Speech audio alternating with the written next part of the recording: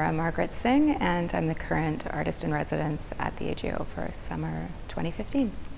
I predominantly work in photography and video, and most of my work centers around an exploration of the body as both a site of transformation and transgression. I think about my practice as a way to explore intimacy, how to attain it and to elicit it. One of the most exciting things about being at the AGO and working here is that the staff, who have been an invaluable resource and so helpful, have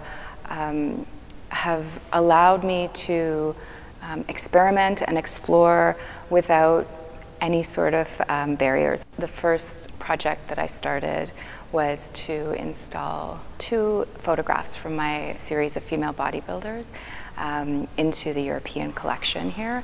And I think that the idea of putting these women in this context caused a different sort of incarnation, or a different sort of dialogue to happen between the images and within them. So I was really excited about bringing these women who I think transgress traditional notions of femininity into a space such as this.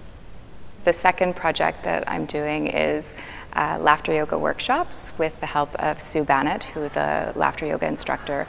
And together we are creating these free participatory workshops that question the gallery space as simply a place for silence and contemplation. We were interested in thinking about what happens when the gallery is imbued with laughter. I became interested in laughter yoga while I was teaching a workshop in India.